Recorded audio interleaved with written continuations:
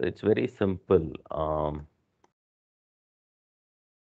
Let me consider this class numbers, and we are going to have a public method.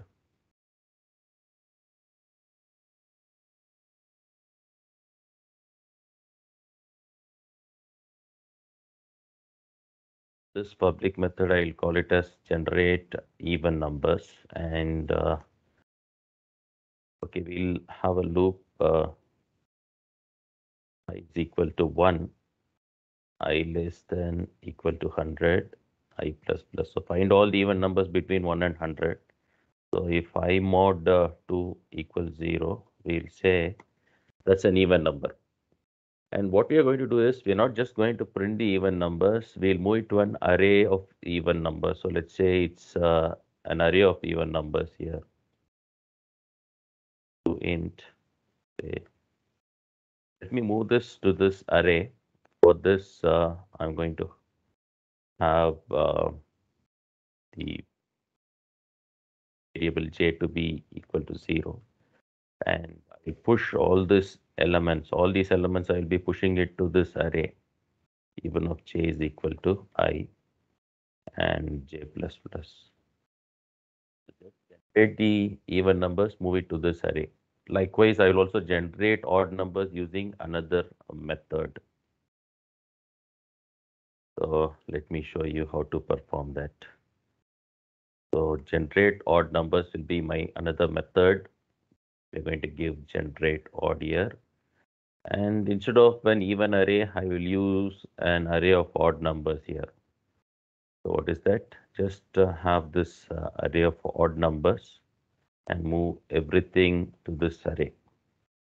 Two arrays, one is for holding the even number generated, another one is for holding the odd numbers generated between 1 and 100. And I'll have another public method which is used for displaying these arrays. Display. Let's display all these arrays for we'll have this integer m from even, and we'll just display it. Okay. So just using an enhanced for loop here. Likewise, we'll also display all the odd numbers for int k from odd. Let me display this out. K. Okay. You can very well say the even number from the array,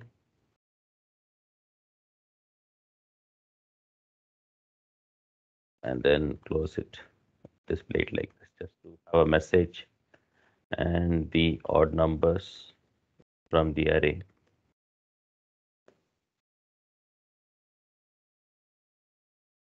So we are displaying the even numbers and odd numbers from the array using the display method, and we are generating odd numbers and moving it to the odd array.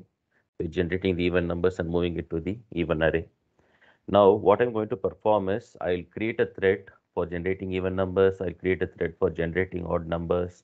I'll also create a thread for displaying the numbers from the array. Three different threads we'll have, and the fourth thread will be the main thread. So let me create an object for numbers first.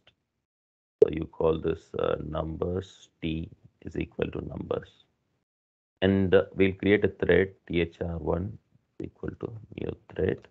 I will pass this anonymous runnable target and we'll override the run method as usual. So what is that you're going to call here? T dot generate even. So this will generate even numbers. Likewise, we can call this thread 2 is equal to new thread, pass the runnable target, and override this run method. You call this t dot generate odd, the thread for generating odd numbers, and finally we'll create a thread for the display method too. Thread thr3 is equal to new thread and new runnable. So here what we are going to do is t dot display. Three threads we have created, and what I'm going to perform here is I will be performing thread 1 dot start. So that will generate even numbers. Thread 2 dot start, that will generate odd numbers. Thread 3 dot start, that will display all the uh, thread 3 dot start to display all the numbers from both these arrays. Now this thread will populate the numbers to the array of even numbers. This thread will populate it to the array of odd numbers. This thread should display from both the arrays, and let's have one message in the main thread, that is, thanks for using our software.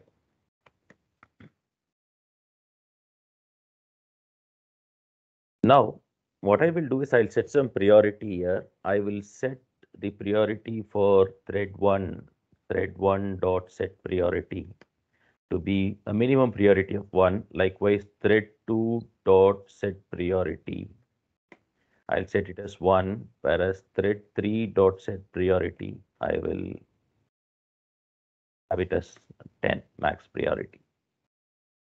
And main thread will have the normal priority of 5, right? Now if I run this, let's see what will be the output. So two arrays and then one display method to display those arrays. Yeah, this is what I wanted to create. You can very well see here, it says all the numbers are zeros here in the array. Why is that so?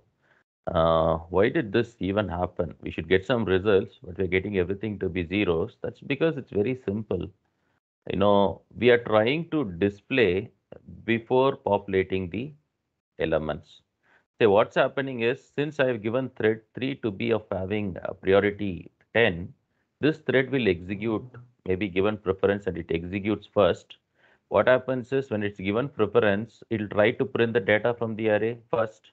And you see, we have not even populated the data, so everything will be zeros. But what is that we actually want? The thread 3 should print the data that is populated by these two threads. So there are situations wherein a thread will be dependent on other threads to complete. That is what I want to stress here. So plain and simple. There will be situations wherein a thread may take up results just because may take up results from other threads. So for thread 3 to start, thread 1 and thread 2 should complete. So before starting thread 3, I will enforce thread 1 dot join. What is that I want to enforce here is, when for thread 3 to start, thread 1 and thread 2 should end, should complete. So for this, we are using the join method, that is, thread 1 will die here. So we will terminate this thread here. That is, all the operations of this thread will complete when I use join at this statement. Understood? When I mention this, all the operations of this thread will be completed here. Likewise, thread2 dot join. So here all the operations for thread 2 will complete. So this main thread, from the main thread, we are also invoking thread 1, thread 2, thread 3, right? Everything runs simultaneously. When I do thread 1 dot join, thread 1 will die here, or we can say all the operations of thread 1 will complete here. So it means thread 1 will populate all the even numbers to the array. Thread 2 will complete here. So it means thread 2 will populate all the odd numbers to the array. So these two threads will complete, and only then thread 3 will start. And we can also enforce thread 3 dot join here. So what it means is, only after all the display statements are over in thread 3, you will be executing this. You will enforce this. So it is like thread 3 will complete here. We are using join method just to complete the execution of a thread, because another thread may be waiting for its completion. That is the key. And when you run this now, you will not be able to see any zeros here. So, because first the numbers will be populated and then the numbers will be printed. You see, now everything is in order. You don't see any zeros at all.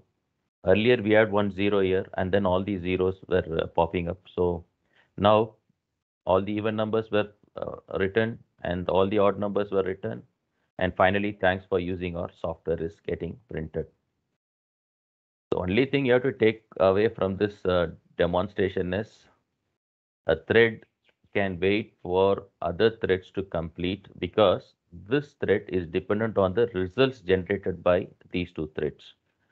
So when you want to complete the other threads and start the execution of another thread, you have to enforce join method so that the threads finish and then the other threads start, which are dependent on those threads.